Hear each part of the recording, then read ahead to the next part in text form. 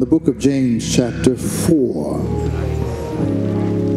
verses 13 through 15.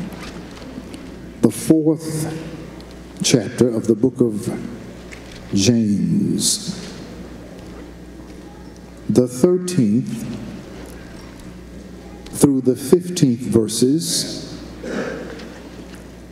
the New King James Version. We shall find these words. Come now, you who say today or tomorrow, we will go into such a city, spend a year there, buy and sell and make a profit. Whereas you do not know what will happen tomorrow. Amen. For what is your life? It is even a vapor that appears for a little time and then vanishes away. Instead, you ought to say, if the Lord will, we shall live and do this or that. Let us pray. Father, we thank you that you have called us for this time and for this place. For you manage time meticulously right down to the millisecond. You know just how to order our steps in the Lord, that we may be in sync with God. As we yield our hearts and minds and undivided attention to you, Holy Spirit, may you minister to us in a way that nobody else but the Holy Spirit can. Because you can reach a place in us, you can touch our hearts and minds and souls in places that no one can reach but the hand of God. And so, God, we need that touch in the places where medicine can't reach, where psychologists and psychiatrists can't reach. We need you to touch us where human wisdom cannot go. You know us better than we know ourselves. Let your word, which is alive, penetrate and operate between the soul and spirit, the joints and marrow of the bone, that we may bring forth fruit unto eternity. In Jesus' name, we receive it by faith. Amen. Amen. Thank you. You may be seated.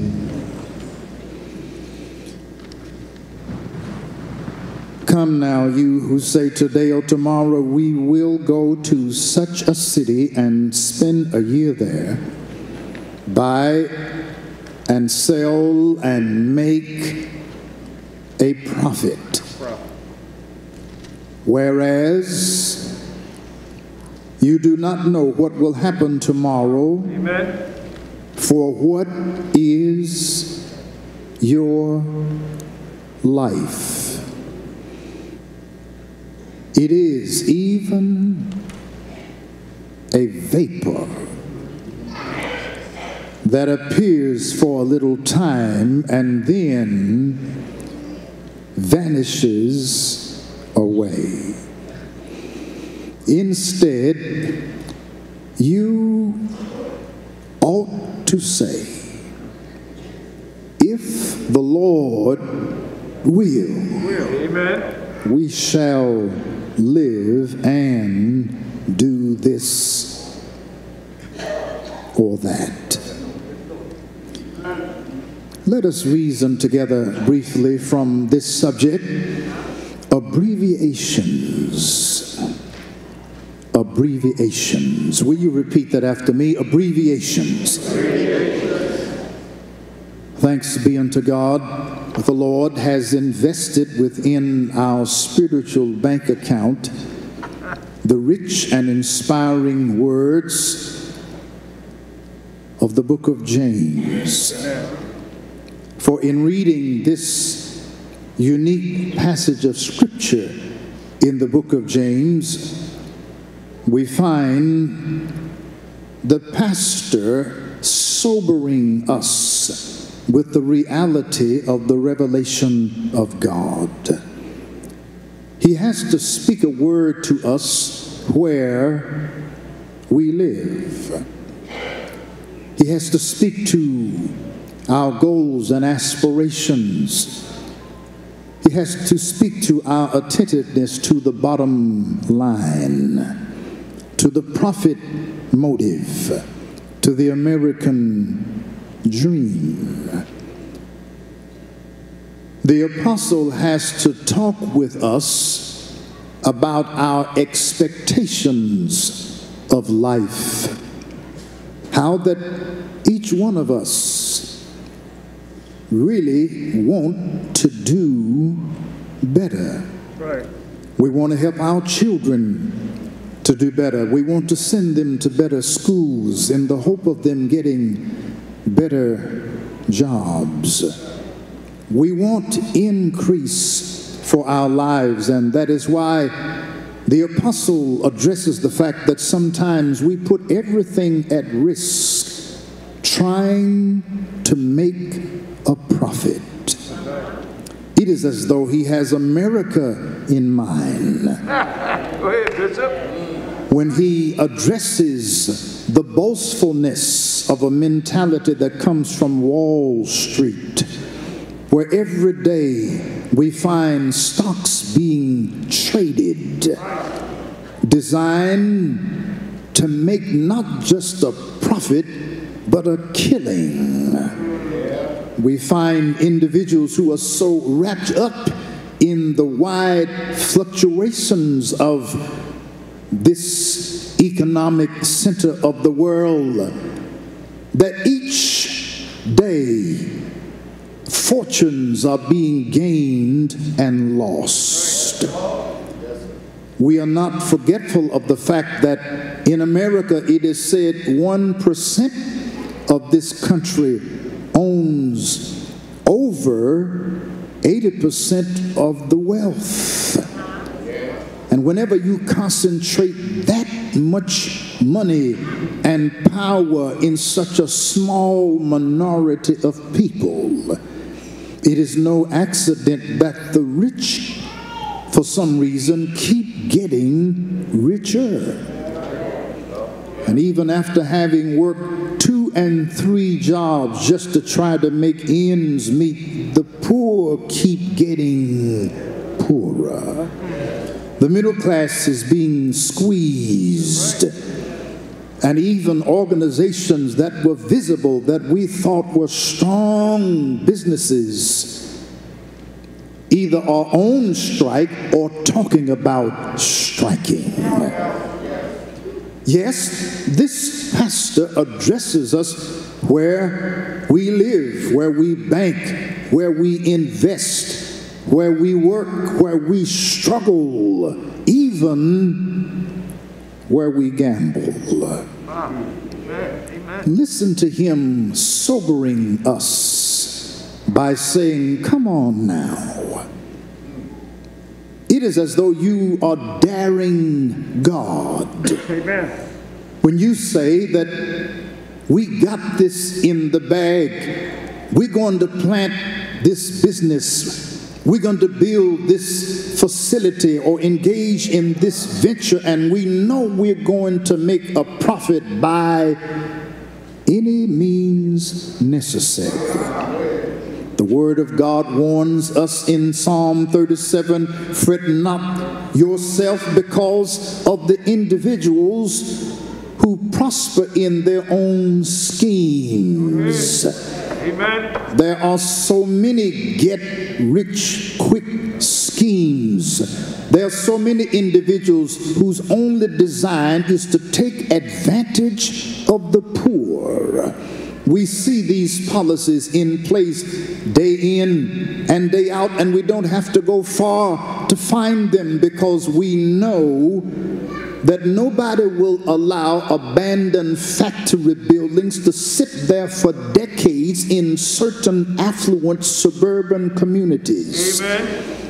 But in the communities where we live and work, nothing is said or done by buildings that have been in ruin for years.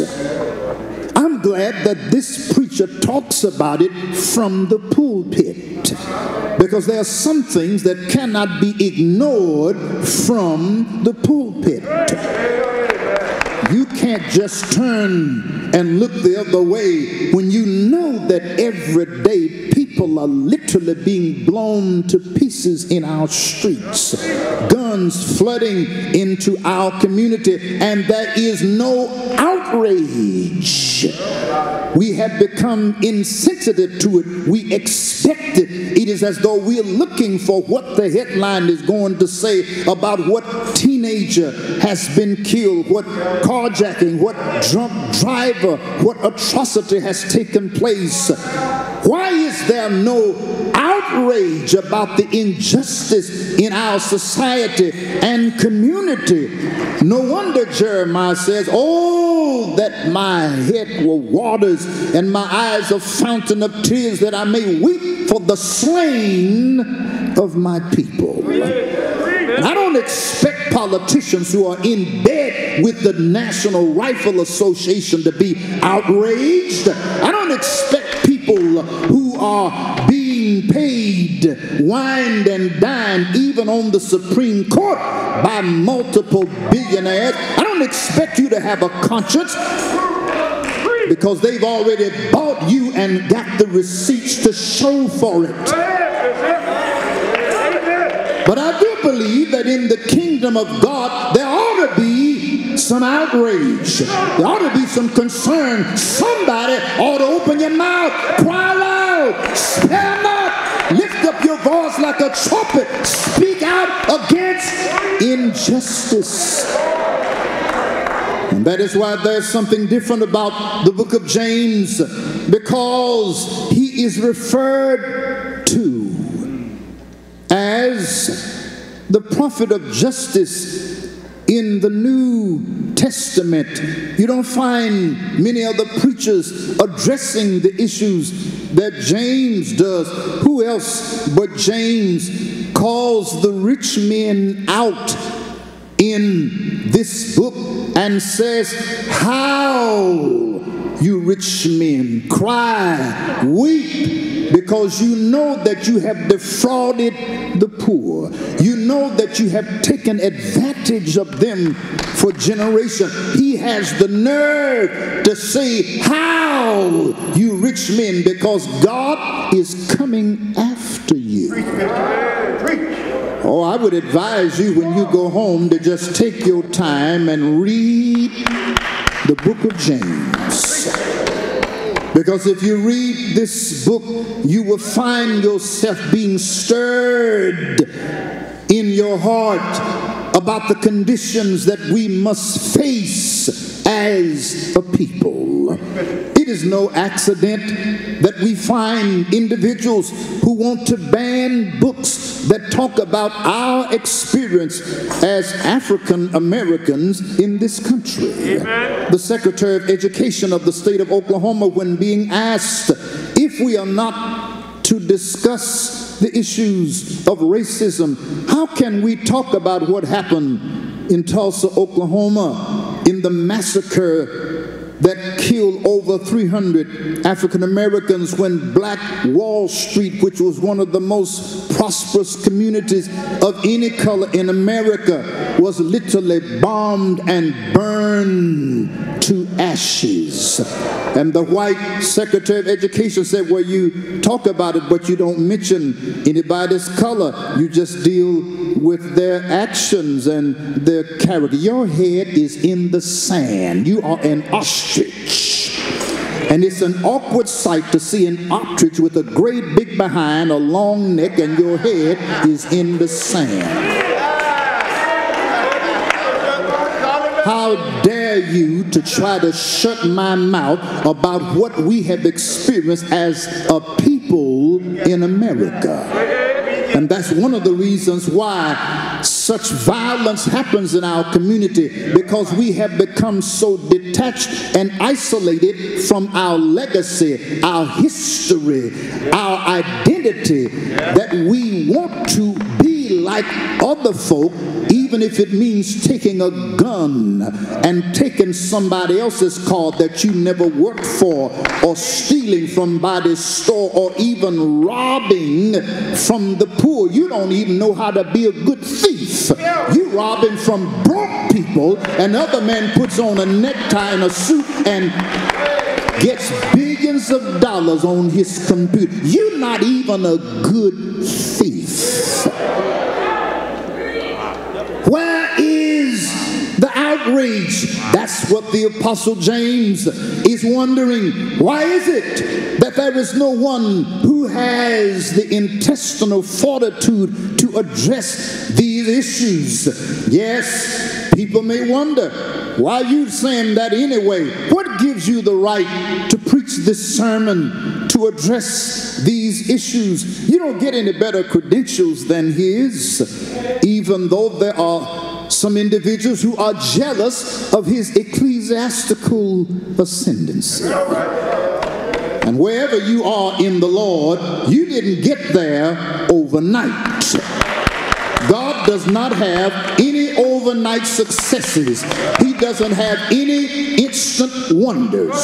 So if you come to any one of us and ask us what you doing there, or how did you get there, you just as well get ready for testimony, because God brought me not just from a mighty long ways, but brought me all the way. And for me personally, all the way means from the other side of scratch. Now you may not be able to say amen to that. Just say, Why don't you just ask somebody, in case they don't know, ask them, what is from the other side of scratch? Nothing. Well, let's talk about that. Have you ever heard people say, you gotta bake a cake from scratch?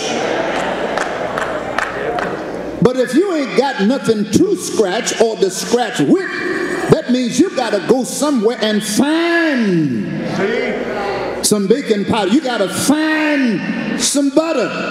You got to find some confectioner's sugar. If you got to go from the other side of scratch, you might even have to find or borrow a stove. You can't bake no cake and you're homeless. You can't bake no cake. You ain't even got a stove. How you gonna bake a cake and you ain't got nothing? You starting from the other side of scratch. And I'm glad God will meet you on the other side of scratch. When it seemed like you got nothing, no friends, no government programs, no incentives, even folk that say they love God don't want to talk to you. And yet God will show up on the other side of scratch and let you know life is still worth living. Why don't you help me with it? Come on, look at somebody and tell them life is still worth living.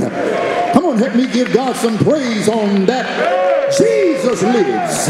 And because I know that Jesus lives, my life is worth living. Amen. James gets it right because he has learned, even though he wasn't in the classroom, he learned, even though he was never where Jesus could enroll him in kingdom ministry, he still learned, even though he never walked with the other apostles, never heard Jesus preach, never saw Jesus work a miracle, was not there when he was crucified, buried, or resurrected, was not there on the day of Pentecost.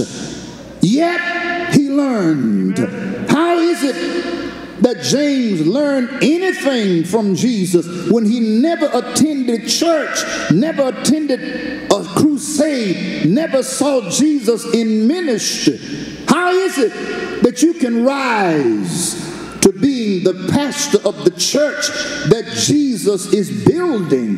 How is it that you can become the first bishop of Jerusalem who convened the first church council in AD 51 that addressed racism in the church? How did you get there and you were never in class? You never heard Jesus preach. You never saw him work in the ministry, but you still mysteriously rose to the top. Yeah, that's worth asking. I don't mind you asking that question because it might make you wonder. It's not nepotism. This just happened to be the brother of Jesus Christ. Jesus was not stuck on his brothers. He couldn't be because they didn't follow him. They didn't believe in him. His own brothers in John chapter 7 said, if you such a wonder, why don't you go on up to Jerusalem? What you doing around here?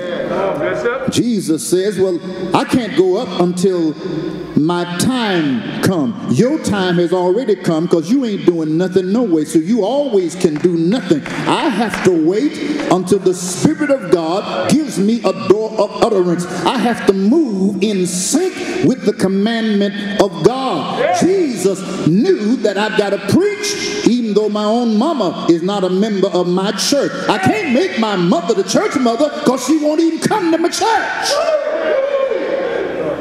I can't make my brother one of the associate ministers because he doesn't even attend the service. I can't put my sisters over the choir or the ushers because they don't attend my services. And when I have church, they stand on the outside and send me notes on the inside as if to say, hurry up and get through, Jesus, because your family's out here, your mama out here.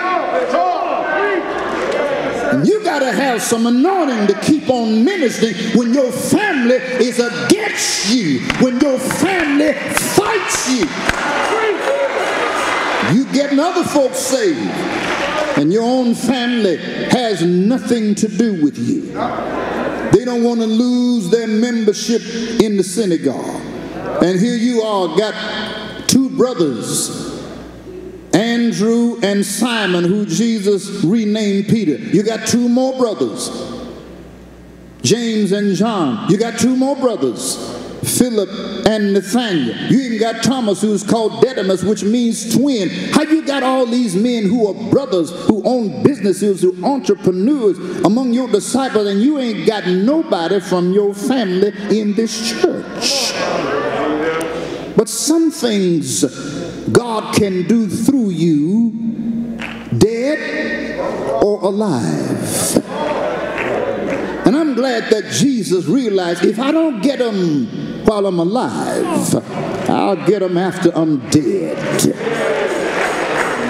After I hang on that cross, after I'm mutilated, after I'm publicly shamed and disgraced, after my body is out of joint and my disciples are so embarrassed by my public nakedness in the execution that they hide their faces from me, after I'm in the grave and after I've gone to hell for 3 days and nights, I'm coming out of there and I'm going to get my brothers, I'm going to get my mama, I'm going to get my sisters, I'm coming out of there and I'm going to get my family into the kingdom. I want you to know God can use you dead or alive.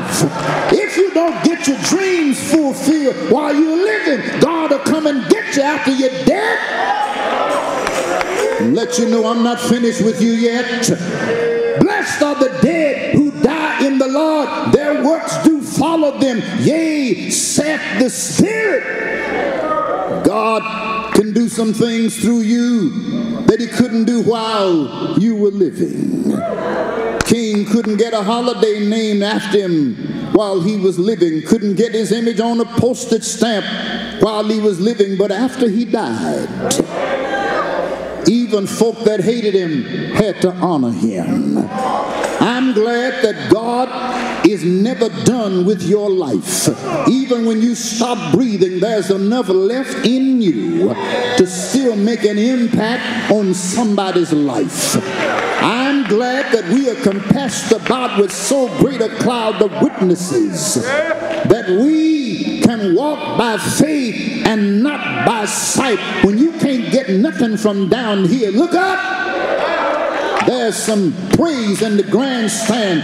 There's some glory in the grandstand. Somebody rooting for you in the grandstand. Look up. If God be for us, who can be against us? That is why this preacher that God came and got him, he's still angry with Jesus because of the jealousy in the family. Some of your worst problems gonna come from your own family. Jesus says one's enemies, one's foes are in his own household. Jesus has to deal with the issues. I came from a good family. My daddy, Yahweh, the Holy Spirit, we are one. But to be a human means you got to wrestle with family issues. You got to wrestle with family struggle. The first murder took place in the family. A brother, Cain, kills Abel. Family means trouble, but God will help you even with family trouble. James recognizes that Jesus loves him so much that even after all these years have passed, I have a calling on your life. Yes, you thought I was just another brother. I look like you, work with you, apprentice in the carpenter's shop. But when I go about my public ministry at 30, I can't keep this back anymore. I am the Son of God. I am the Messiah. I am the Alpha, the Omega, the first, the last, the beginning. And I know you can't take it right away, family. I know you can't handle it, mother. She had to ponder these things and hide them in her heart. Sometimes when your family doesn't embrace you, understand you, it takes time for them to grow up and deal with what God has placed in you. Joseph's own brothers couldn't stand him. He got too many visions, too many dreams. He think we're going to bow down to you. You will bow down to me. Not yet, but in God's own time, he will bring his plan into place. Amen. Yes, this writer has come of age as he writes to the church and deals with issues from across the spectrum, and he can't help but talk about the most important issue of all, which is life. If you don't have life, what else do you have to talk about? If you don't have life, what is there to discuss? What problem are you going to deal with if you don't even have life? Everything hinges upon the issue of life, and that is why Jesus said, I'm come that you might have life, because you've never had it before. The thief, before I got to you, he'd already stolen from you. He's a thief that steals, kills, destroys. I come to give you spirit-to-spirit resuscitation. I come to give you your life back, give you your mind back, give you your future back, give you your destiny. I come to give you your identity back. I showed up, I came down from heaven so you could have the thing you ain't never had before. That's life. Thank God I have life. Let me hear somebody say life. No. Life is not just what happens when parents birth you into the world. That's existence. That's a heartbeat. That's a pulse. But until God moves into you, you ain't got no life. Until God lives in you, you're the walking dead. Until God abides in you, you're not alive yet. Jesus is keeping me alive. Not greens and cornbread, not neck bones and pinto. It's Jesus. Not money, not jobs, not fame, not glory. Jesus is keeping me alive. Come on, help me give Jesus some praise. Jesus says, I'm coming so that you can have life. Who else knows more about life than Jesus? Jesus, what you got to say about life? I don't just have life, I am life. I am the way, the truth, and the life. Not a life. And I know some people would tell you get a life, but no, don't get a life. Get the life.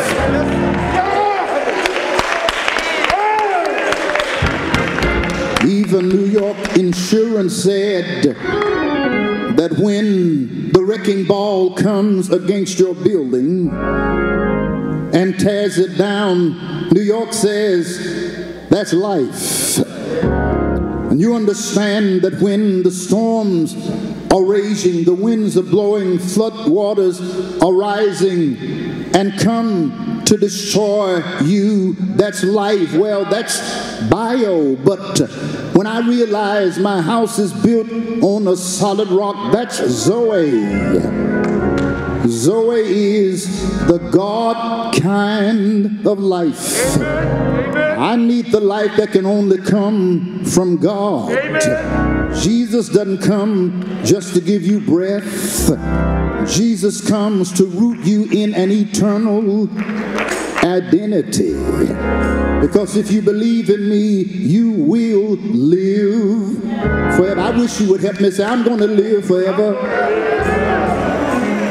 Jesus put so much life in me that eventually I'm going to outgrow this clay house, because I have a treasure in this earthen vessel.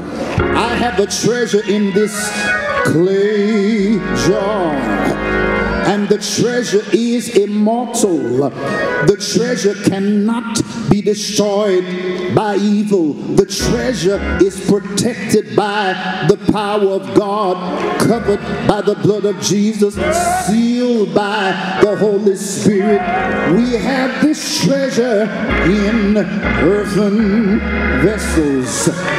And even when the life in me gets too big for my body, when I outgrow my body, when I outlive my house, that's when God said, I'm going to give you a moving date. For we know that if our earthly house of this tabernacle be dissolved, if it gets too small, if it gets too weak, then God said, you've outgrown this house. I'm going to give you a house not made with hands, eternal in the heavens. Jesus has put so much life in me that he says, I am the resurrection and the life. And even when you stop breathing, I know how to bring you back to life. I know how to raise you up. I know how to make you live better than you ever lived in your life. What is your life? Well, the apostle says it's an abbreviation. Now, an abbreviation is a shortened form of a word or expression. Sometimes you don't want to write out Pennsylvania, so you just put PA. You don't want to spell out that you colored, so you just put NAACP instead of the National Association for the Advancement of Colored People. Kentucky Fried Chicken found out fried food may not be the best for you, so we're going to stop telling you about fried, because we got baked food now. We got salads. We got mashed potatoes. We ain't going to say fried no more. We're going to just say KFC. Abbreviations use use the psychology of acronyms. AFL-CIO, the American Federation of Labor, and the Congress of Industrial Organizations. NFL, National Football League. ABC, American Broadcast Corporation. NBC, National Broadcasting Corporation. CNN, Cable News Network. CBS, Columbia Broadcasting Corporation. AFSCME, American Federation of State Council and Municipal Employees. SAG, Screen Actors Guild, who own strike. United States Postal Service raised the price of a stamp to 66 cents. UPS, United Postal Service, said we might go on strike next month. Abbreviation mean cut it short. And that's what James said happened to us when we sinned. We got abbreviated because God made us to live forever. He put a tree in the center of the garden called the tree of life. And if you eat that fruit of the tree of life, you never have cancer, you never have diabetes, you never have tuberculosis, you never have arthritis, rheumatism, if you just eat that fruit of the tree of life. But Satan said, you don't want that fruit, you want the fruit of the tree of the knowledge of good and evil. Life is a choice. You gotta want to live. You have to desire to live. You have to strive to live. Happiness is a choice. Salvation is a choice. Receiving the Holy Ghost is a choice. If you want to live, God will give you life. If you want to live, He'll rebuke death off your body. If you want to live, Jesus will give you life, and that more abundantly. Thank you, Lord, for offering us life. Even so, Adam lived 930 years. Seth lived 912 years. Enos lived 905 years. Cainan lived 910 years. Mahalalel lived 895 years. Jared lived 962 years. Enoch has a dichotomy, for Enoch lived on earth 365 years and has been living in heaven 5,360 years. Methuselah lived 969 years. Lamech lived 777 years. Noah lived 950 years. But Psalm 90 says, the days of our years are 70. We got cut short. We got abbreviated. God cut us short from 930, 910, 950, 969 to 70, maybe to 80, sometime 90.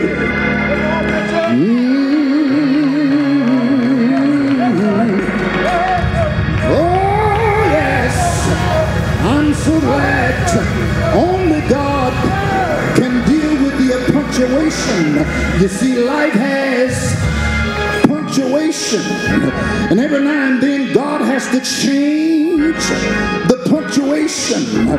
Isaiah tells us about the enemy coming in, but some people don't know how to use the punctuation, or they put the comma in the wrong place. What you ought to do is put the comma after in. When the enemy comes in, comma, then like a flood, the Spirit of the Lord lifts a standard against him. But you put the comma in the wrong place. You said the enemy comes in like a flood, comma. But God can flood the flood.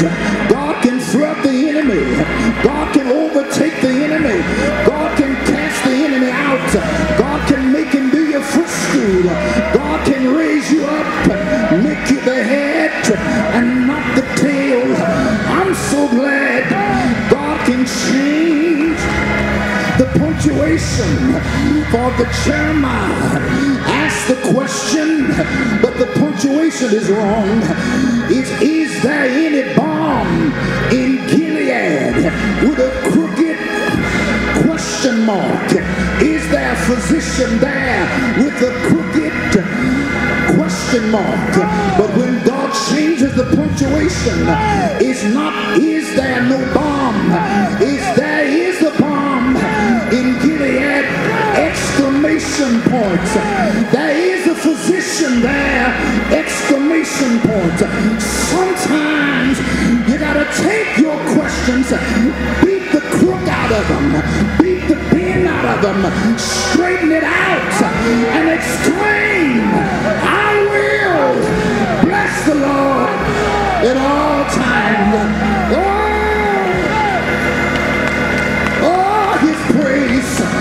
Shall continually be in my mouth. In trouble, I'll bless the Lord. In the storm, I'll bless the Lord. In sickness, I'll bless the Lord. In poverty, I'll bless the Lord. Keep on blessing him. Keep on praising him. Keep on lifting him up. Keep on giving him glory. He'll change the punctuation, and when it changes the punctuation, my cup runs over. When it changes the punctuation, I get rivers of living water flowing out of my belly. I'm not an abbreviation anymore. Like Jabez, I'm tired of being abbreviated. I want God to spell me out. Spell out my name, spell out my blessing, spell out my promises, spell out my favor, spell out my healing, spell out my deliverance. I am who God said I am. I am blessed and highly favored. I am above and not beneath. I am the head and not behind. God will change the punctuation. I know I've been changed. I know I've been changed. Angels in heaven sign my name. I know if anyone be in Christ, you are a new creature. All things passed away. Behold, all things are become new. When God changes the punctuation, I don't care if the doctor said die, God said live, live, live. Stop crying, stop holding your head down, stop being in a pity party. Live, pull your head back, square your shoulders, live, bring out your best suit, put on your best shoe, live. What you waiting on? The Lord is blessing me right now. The Lord is keeping me right now. The Lord favors on me right now. Live, put a smile in your heart. If it gets in your heart, it'll get on your face.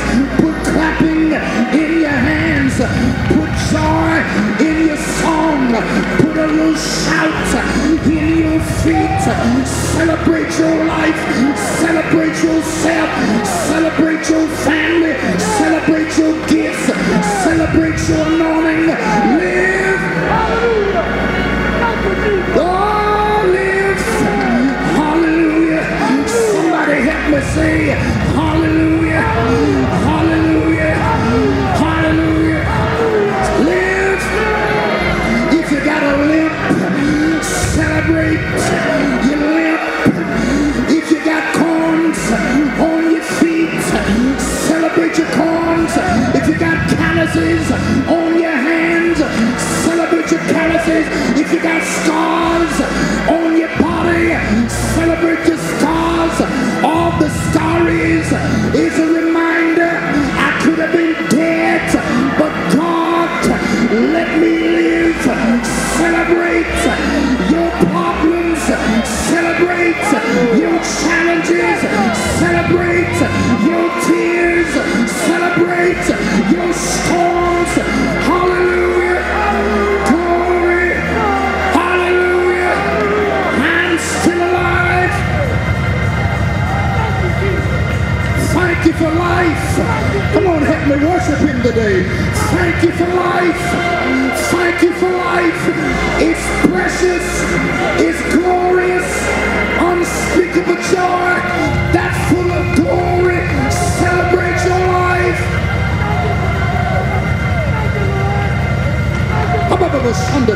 Celebrate your life. Celebrate your victory. Celebrate your pitfalls. Celebrate your valleys. Through it all, I've learned to trust in Jesus. Through it all, I've learned to depend on his words. I'm better. I'm stronger. I'm wiser. Celebrate your life. Don't wait for somebody to pat you on the back. Don't wait for anybody to tell you how wonderful you are. Celebrate yourself. Thank you. Come on, help me give God some glory. Thank you. Thank you. Woo. Thank you. Thank you. I don't care how you look. Celebrate your beauty. I don't care what you got to wear. Celebrate. I don't care what your size is. I don't care if you're short. I don't care if you're tall. Celebrate your life.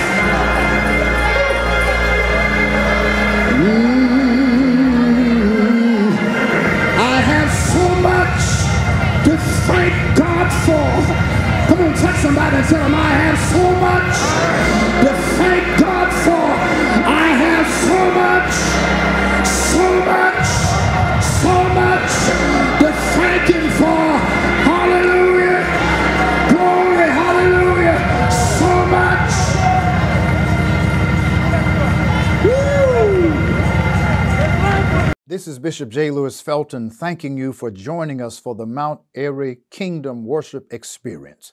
May you continue to partner with us as we share the gospel of Jesus Christ throughout the world. We love you in Jesus' name.